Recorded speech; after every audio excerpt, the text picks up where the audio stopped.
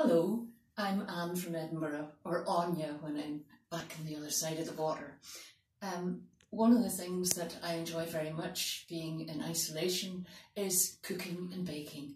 So, homemade. When I cook, it's with the daddy spoon. Sheffield steel, a rounded belly shape, substantial, strong. A simple scroll embossed along the handle's edge.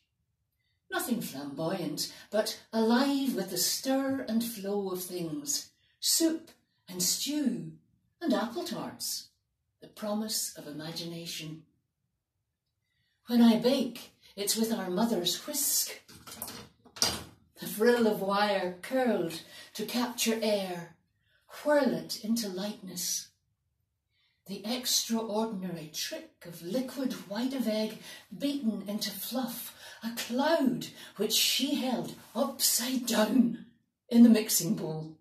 It never ever slipped or fell to the ground even when she skipped a showy-offy twirl and smiled.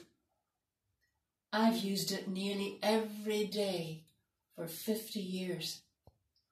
She passed it on too soon.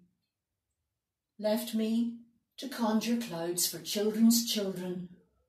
Our wee Cal, wide-eyed and 6, calls it my wand.